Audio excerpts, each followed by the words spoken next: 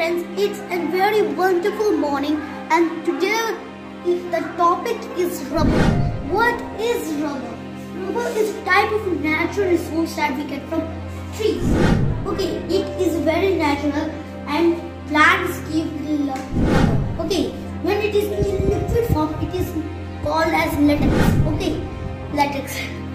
Whenever you take out some sour mangoes from the trees, sometimes the white drops go down, it is latex.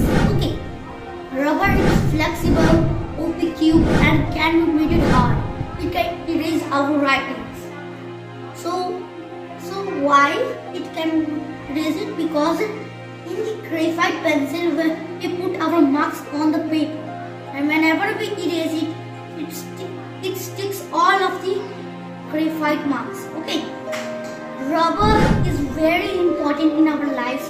Plastic it's a very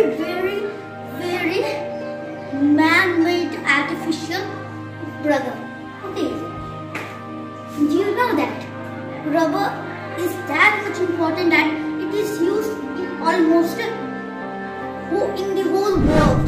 It is used in tires, it is used in the making of the phone covers, erasers and many other things.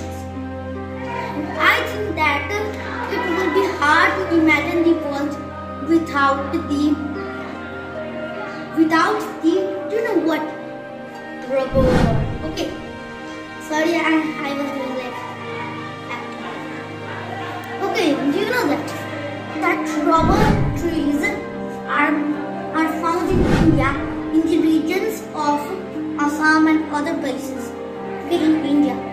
Assam is a state in India. Okay.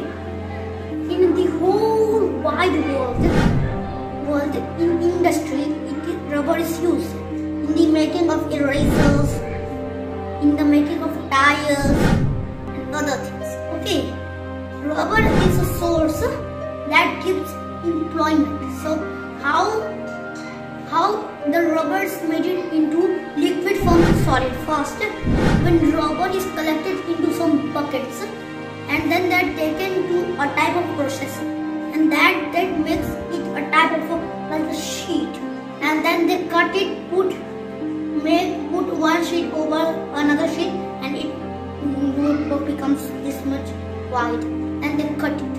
Okay, it is like tofu cutting. I am kidding. It is very hard to cut it. Okay, thank you.